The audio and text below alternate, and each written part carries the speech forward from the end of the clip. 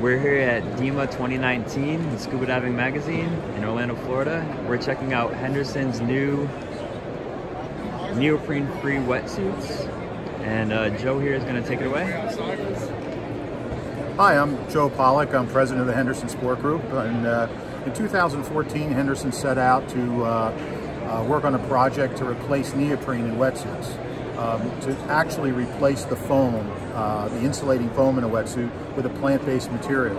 After 5 years of hard work and cooperation, we were able to come up with a product that is fully plant-based. The material is made from deproteinized natural rubber, sugar cane, and oyster shells, and that combination allows us to give you the same warmth, actually better warmth. It allows it to be warmer at depth. It holds up better to UV light, and then we take that material and we sandwich it between two laminates, both which are 88% recycled. So we have a recycled interior, exterior, a fully plant-based insulating foam, and we package it with all recycled materials. So from start to finish, it's a fully sustainable, fully recyclable product.